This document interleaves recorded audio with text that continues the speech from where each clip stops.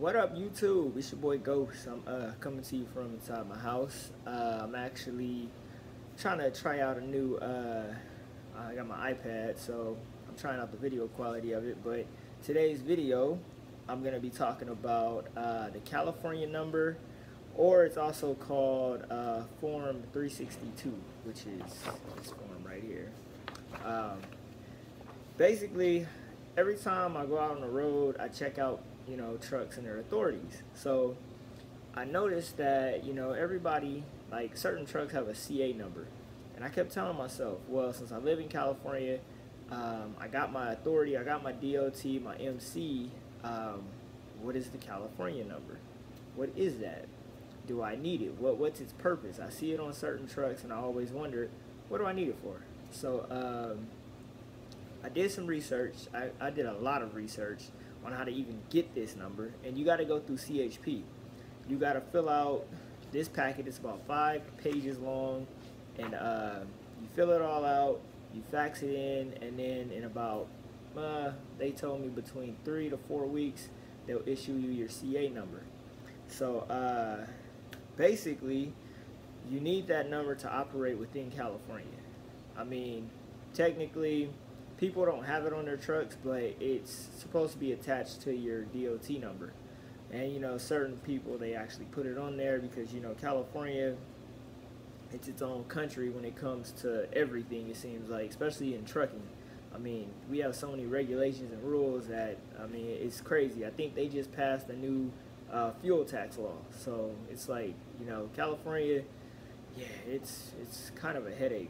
But for anybody that's trying to get their authority, that lives in California or is interested in getting a California number and doing it yourself, I'm gonna drop the link in the description on where to go. I'm gonna drop the phone number so you guys can call, but it's California Form 362.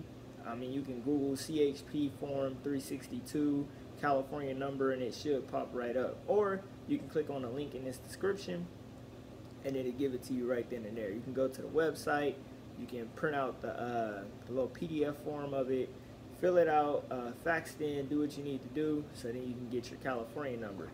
This is something that, it took me a long time to actually figure out. I mean, I called DOT, I called California, the Secretary of State, I called everybody. I jumped through so many hoops to finally find this, and I finally found it. So, I'm going to save a lot of you a shortcut. I'm going to give you guys a shortcut on just how to go on and get straight to it. If you're trying to do it yourself, here's the, the links on how to do it. For me, I did it all by myself, except my IRP and my IFTA. I'm actually going to pay somebody to do that, because I went on the website today, and I'm telling you, I probably got more gray hairs after dealing with that, because it was confusing. I said, you know what, I'm going to just pay this place to do it. For me, my IRP plates are going to be $2,460.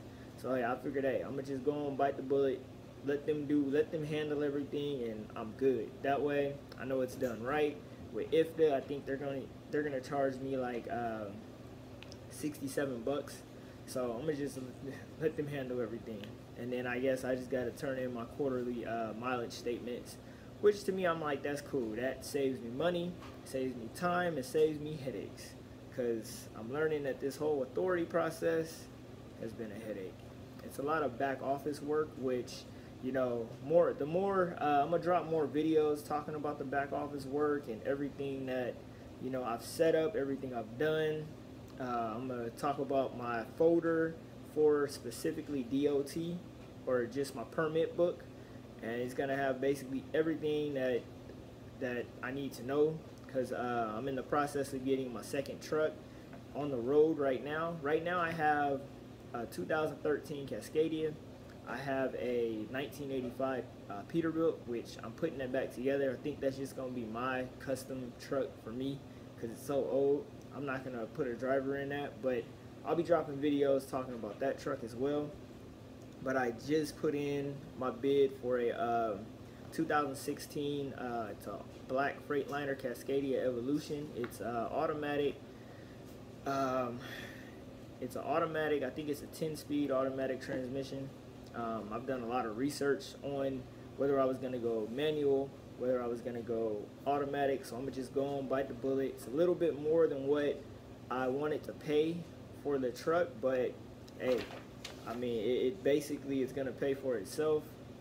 It's coming with I think it only has 197,000 miles on it. So it still has the factory warranty, a lot of the factory warranty. And this one actually has all the whistles and bells. Like, it has all the owner-operator gauges. So I'm happy about that. And I'll be dropping more videos of it. I got to go pick my trailer up because I have a trailer. It's paid for, so I ain't got to worry about no trailer note or anything like that.